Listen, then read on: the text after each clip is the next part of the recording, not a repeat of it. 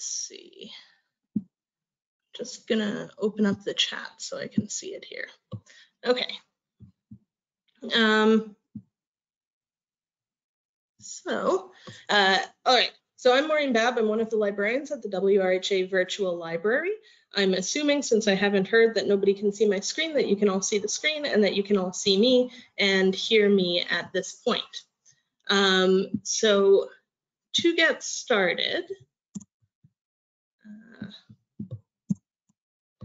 I'm going to talk about what I'll be doing here. I'm going to briefly describe the virtual library and its services for those of you who aren't familiar with it. I'm going to introduce Google Scholar. I'm going to describe some effective search techniques for Google Scholar. Now, I want to be clear that there are more search techniques than I discuss here. Some of them we also discussed in an earlier webinar that you can find on the virtual library page under services, library training webinars. And then I'm going to talk about some of the features of Google Scholar in addition to the searching. And I'm going to identify some problems and issues that you should keep in mind when you're using Google Scholar. And then I'm going to indicate how to use Google Scholar in conjunction with the WRHA Virtual Library. The WRHA Virtual Library, for those of you who don't know, it provides electronic resources and library services for WRHA staff of eligible care homes, and eligible community health agencies. We provide access to a lot of different online resources, Medline, CINAHL, several databases, several ebooks, and we also have library services. So we'll do literature searching for you, we'll do document delivery for you. I'll talk a little bit about that in this webinar. And we do education and training sessions like this one, but we'll also do them on demand if you want us to present to a group or just to you personally. So what is Google Scholar? Well, it's a search engine, and I'm sure all of you have used Google at this point. It's very similar. The website for Google Scholar is scholar.google.ca. Feel free to open that up and follow along if you're able to, but don't feel compelled to. There's no mandatory following along or participation in this webinar. And so Google Scholar collects resources. It sends out little crawlers, and it collects resources from publishers, professional societies, scholarly repositories, universities, things that just look scholarly. And the content tends to include articles, presentations, patents, and case laws. But there are other things that periodically show up. Books sometimes do, for example, but not consistently. So if you're looking for books, Google Scholar isn't really the place to look for. It's much better for articles, which is what I'll be focusing on in this webinar. So I've done a search here for COVID-19, just to show you what it looks like. So you can see there's a general listing of results. It tells you what type of material it is. It's an HTML page or it's a PDF, and that's just at the front of the article. There's also, over here in the left-hand corner, there's limits that you can add. So you can sort by date, you can limit to a certain year range. And you'll notice that one of the things about Google Scholar, like Google, is that it has just an absolute ton of results. So when you are building your Google Scholar search, you probably want to be more specific than just COVID-19, for example. In this case, it provided over 1 million results. And as you know, COVID-19 hasn't been around all that long, so you can imagine what it's like for other topics. So here's some search tips to help you improve the quality of the results that you get from Google Scholar. As I say, these aren't all of them. There's basically anything that works for Google Scholar, and a few things that wouldn't work for Google Scholar as well. But in general, the rules of Google apply. Google searching, there are some standard things. There are some things that are sort of secret that you can do searches with. I won't be talking about those so much. And then there are ones that used to work that don't work anymore. So it's always shifting. I've just tested these ones today to make sure they all still work. So these ones are fine, but because it is a proprietary software and program where we don't get to see the back end, it's sort of up to other people to discover these. Google doesn't always release all of them for people to find. One of the things that a lot of people don't know is that word order matters. The earlier the words are in your search string, the more important they're considered by the Google algorithm. So if you're searching for dementia and COVID-19 or something like that, and dementia is the important part, the most important part, then you want to put dementia first in that word order. If you want to search for an exact term, you want to put it in quotes like so. So for instance, if we take a look at Lewy body dementia, that looks for the words Lewy and body and dementia, but not necessarily them together as a term. Now the term is so common that it might functionally work that same way anyways, but Lewy body dementia in quotes looks for Lewy body dementia, that term. So if we take a look, Lewy body dementia comes up with these results. Lewy body dementia in quotes comes up with these results, and there's some overlap. The second, quite a bit more results than what I show here, but you can see the number of results difference between the two. You can see that there's overlap. The second article is the same, but the first one isn't, so that you can get a sense that what you're pulling up with exact quotes is different than what you're pulling up with the individual terms. So as you may have implied from me saying that it searches for Lewy and body and dementia, if it doesn't have quotes around it, the default is and when you do a search. If you search for a word, Google assumes you are looking for this word and this word and this word and this word, and it will try to find articles that have all of them in general. If you are looking for, say, dementia and Alzheimer's, and you don't want to look for articles that refer to both dementia and Alzheimer's, you want to put or the little pipe symbol, which is just located above your / key on your keyboard. And if you use the pipe, you don't put a space around it, you do Alzheimer's pipe dementia. And that's the same as doing Alzheimer's or dementia. And in that case, it will look for anything that has the word dementia in it or anything that has the word Alzheimer's in it. Now, Google Scholar, when it does this, it tries to sort things according to its algorithm based on importance, but it is looking at the entire text of the document that it can see. So it's not just looking in the title or the abstract, it's looking in the entire thing. So in theory, if it's not a very common term, you might get things where you're like, I don't know why this is coming up at all. And the reason it's coming up is because somewhere in there are the terms you're looking for. So again, that specificity is important. It helps you limit things that could be pulled up that are completely irrelevant when it's searching through all of the text of the entire document. If you want to exclude a specific term, you can use this little minus sign. So for instance, if you're looking for information on nursing, but you're not talking about breastfeeding, you're talking about like nursing, you can do nursing minus breastfeeding, and that should remove all the terms or all the results that have breastfeeding. Now, one of the things about using the minus, or it's a Boolean not functionality, it's the same thing as saying not, is that you want to make sure that you're not limiting your results too much, and that can sometimes happen. So that's always a judgment call. We tend to be very careful about using the minus sign or the not, because you can remove things of relevance. But in terms of Google Scholar, because the number of results are so high, use it liberally. I use it all the time. This is one of those ones that, again, it can be used in regular Google and is very handy for removing, for instance, if you don't want results from a certain web page or something like that, you just put in your search term minus the web page that you're looking, that you keep seeing results from that you don't want to.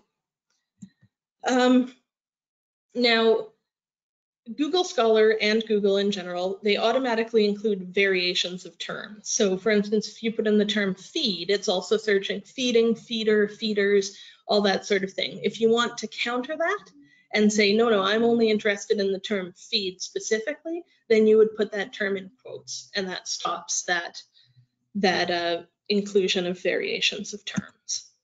You can also search, and this one I find very useful for Google Scholar in particular, because it limits things in a way that is beneficial, because academic titles tend to be descriptive. So if you use the term in title, it will only look for things for those words in the title of the document. So you would put your search term, and then you'd put in title, and then you'd put your search term.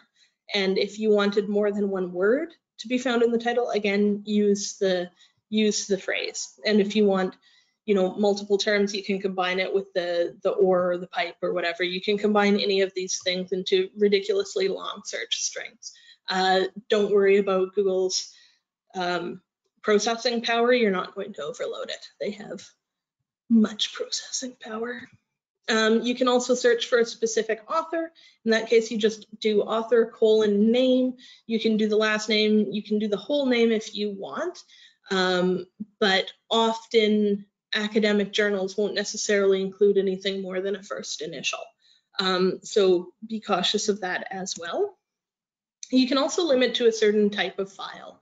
If you're only interested in PDFs, if you're only interested in PowerPoint presentations, so file type : PDF, file type : doc, file type : PPT, all that sort of thing. So these are some handy search tips. There are many more out there. I'm not going to go through too many of them, because these are, in my opinion, the most useful ones. So one of the other things to have a look at if you're going through this is that in your search results in the top left-hand corner there, you can access the advanced search. And the advanced search allows you to do many of the things we've discussed here. You can see they can ask about specific exact phrases, exact words, and those are things that's basically the equivalent to quotes. You can see without the words, that's the equivalent of the minus symbol. You can see words that occur anywhere in the article or in the title of the article, authored by, published in, so that would be the journal that you want to put it in, or that you want to include things in, dates between, that can be controlled on the far side otherwise. But it doesn't include, for example, the file type option that I talked about there. But if you find this easier, by all means, just go to those little sandwich menu at the top there and click on that, and click on advanced search, and you'll be taken here. So one of the things that I find tremendously useful about Google Scholar is citations. So if you've got an article, here's one that I've just pulled from the list of what we're talking about. You can click on these two little quotation marks, and what this will show you is different ways of citing the article. So you can get it in an MLA, APA, Chicago, Harvard, and Vancouver style. These are the options they give. You can also, at the bottom there, export it to one of your reference managers, such as EndNote, RefWorks, or you can import it in formats that are readable export it by formats that are readable by most reference management software, in the RefMan, which will export as RIS, and BibTeX, which will export as TXT, I believe. But you can also do something called forward citations. Now, forward citations, backward citations, are if you pull up an article, it's really useful, you want to see what else there is, you just go to the reference list of the article and you see what they cited, right? Like, what did they use to create this article? And that's very useful. But with Google Scholar, you can do the opposite. You can see forward citations, i.e. what articles have cited this article that you found so useful, and probably those will be very useful as well. So if you click on this cited by, in this case, 694, it will take you to a list of articles that have cited this article. And then you can keep stringing that along and find very useful things. You can also search within the citing articles. If you're, when you've got huge amounts of citations like this, sometimes you'll get, just throwaway citations and it turns out the articles aren't very useful, but you can do the search within citations to look for certain terms that you think would be useful to whatever it is you're studying. Or you can go to the article itself, and if you click Control F, that is find, or on a Mac, Command F, which is find, you can put in a specific term and see how much the article in question talks about what you're interested in. So yeah, forward citation is one of my favorite features of Google Scholar. Okay, one of the other things that you can do is you can create alerts. So let's say you've done a search COVID-19 and dementia. This isn't one I would suggest creating an alert for because it's very broad. If you're creating an alert, I would suggest doing a very specific search. And so what alerts do is they allow you to keep up to date on topics of interest to you. So if you click on create an alert here, what it will do is it will take you here and it'll say, okay, here's the alert query. Here's what you're checking.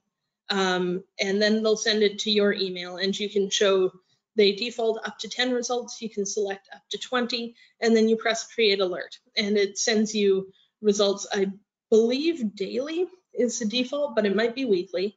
As I say, I don't suggest using very broad searches for them. If you're logged into Google, to a Google account, you have the ability to alter this search later. If you don't, you'd basically just have to say, no, I don't want this anymore, and then create a new search that's more specialized and more what you're looking for. But the results will show up in your inbox. I use it, for example, to keep track of niche subjects or the names of specific people that I want to know if they've published anything or if anything has been published about them. And so I only get those results because they're limited search. I'm not getting them weekly or daily. I'm getting them as those results appear, which tends to be, once every few months or something like that. At the virtual library, we're willing to help you build a search to put into an alert that will be more specialized, more limited, and more helpful to you than something as generic as COVID-19 dementia. And so in that case, you can send us an email and we'll work through that with you to help you build a good alert for you. There's also something called a researcher profile on Google Scholar. So if you're looking at an article and you'll notice that some of the authors' names are underlined, what that means is that they have a researcher profile set up in Google. So see, if we click on this P. Goyle guy, you'll see, okay, well, this is Parag Goyle from Cornell Medicine, and it's verified, and you can check that out, and then it lists his other articles or their other articles.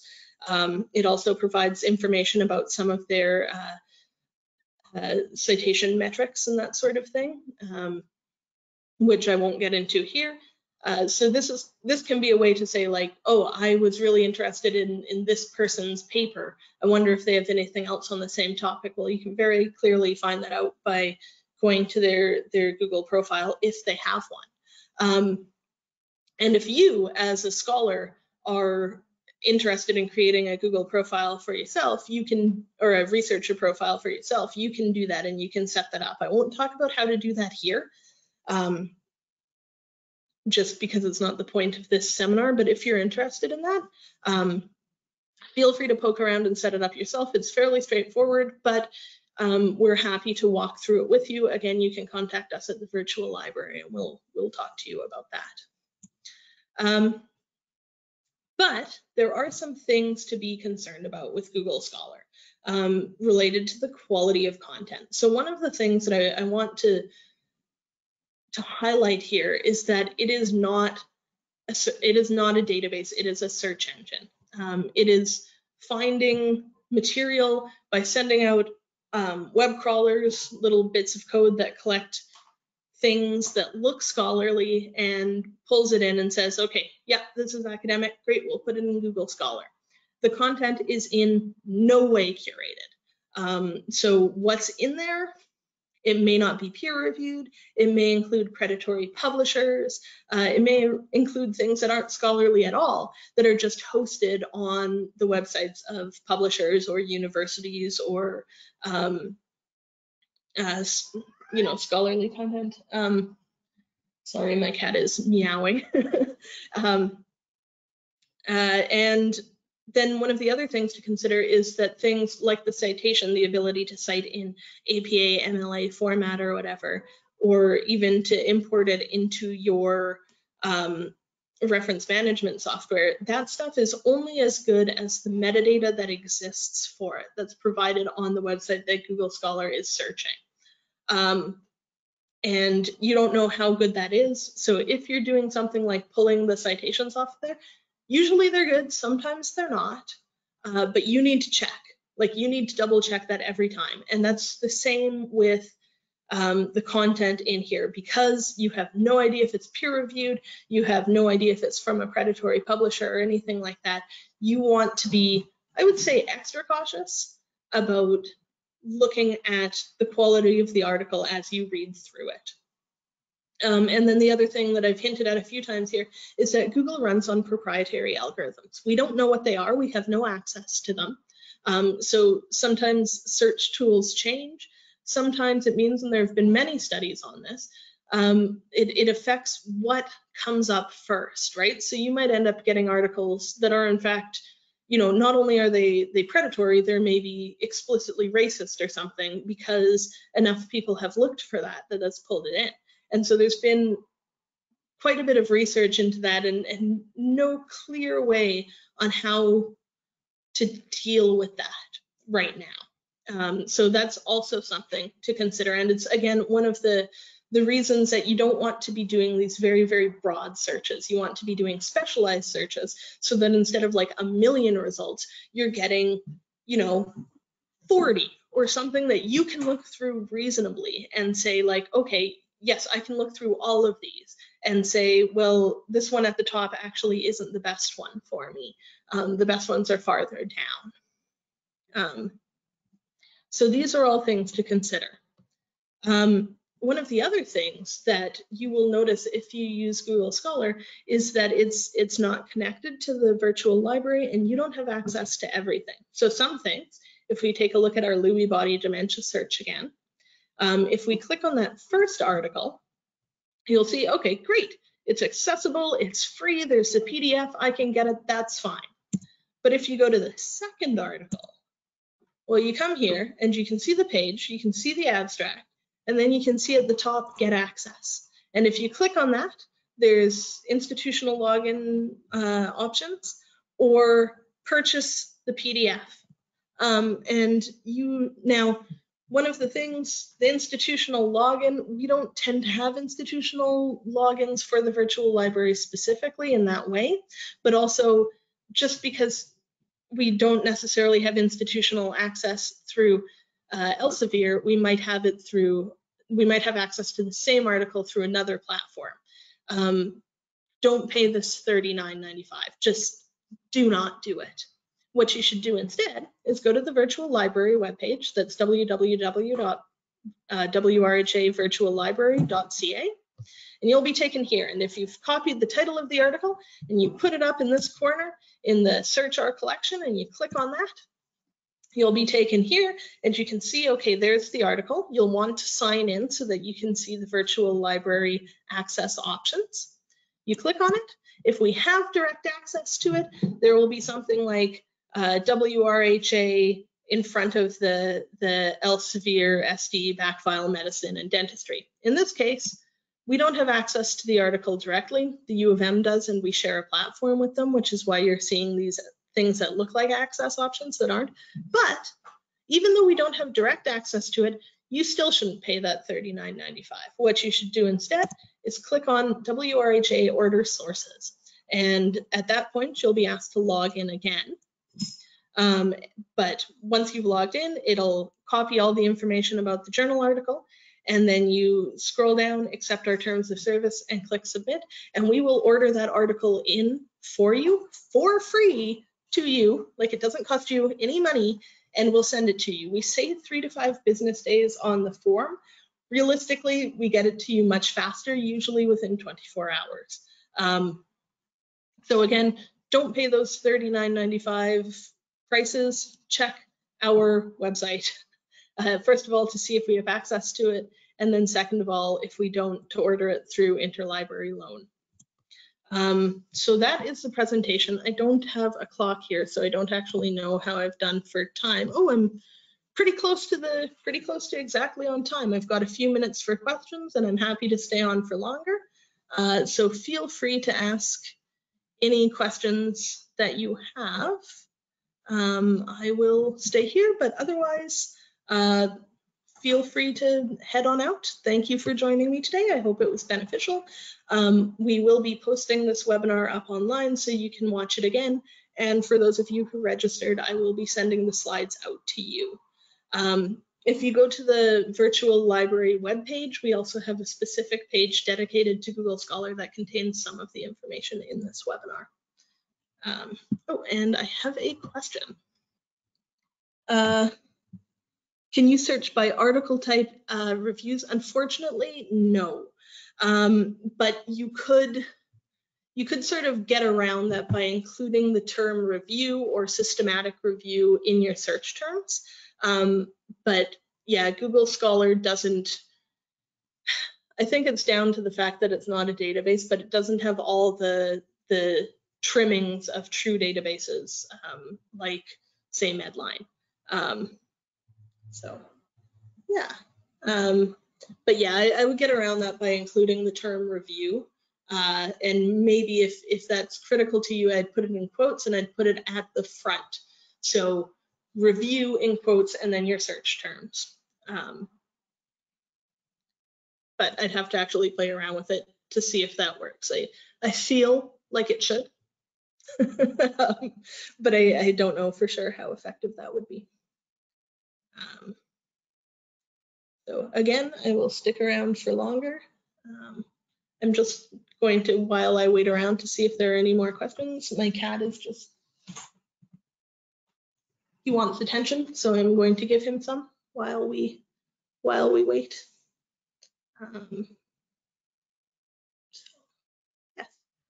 To the people saying thank you, you are welcome. Thank you for attending.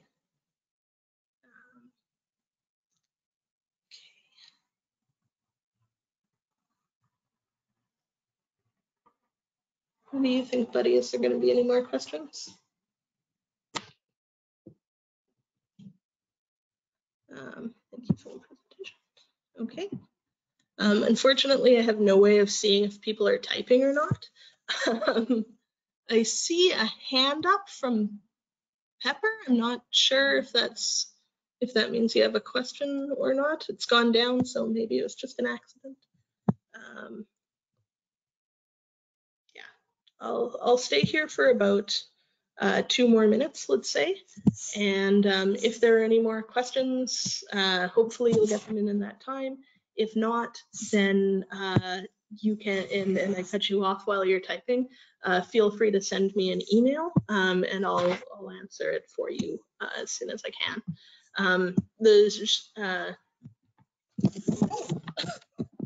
Sorry, guys.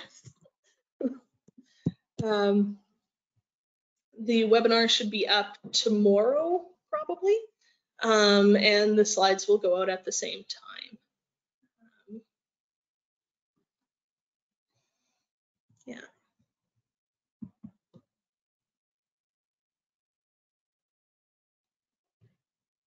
Okay, so that's been 2 minutes since I've said 2 minutes. So I'm gonna head on off.